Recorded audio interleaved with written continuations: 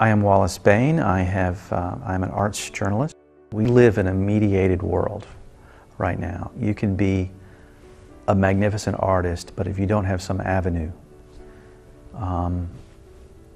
you're not going to reach people. You're not going to be able to communicate with anyone. Organizations like this have a really crucial role to play in sort of documenting what's happening here. You're talking music, you're talking literary arts, you're talking visual arts. I mean, it's just theater.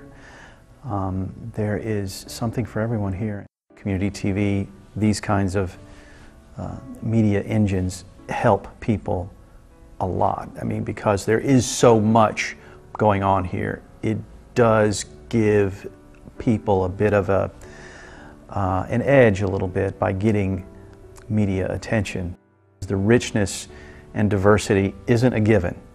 I think that's incredibly valuable. You guys have broadcast something that I do as a host every year called the Gail Rich Awards.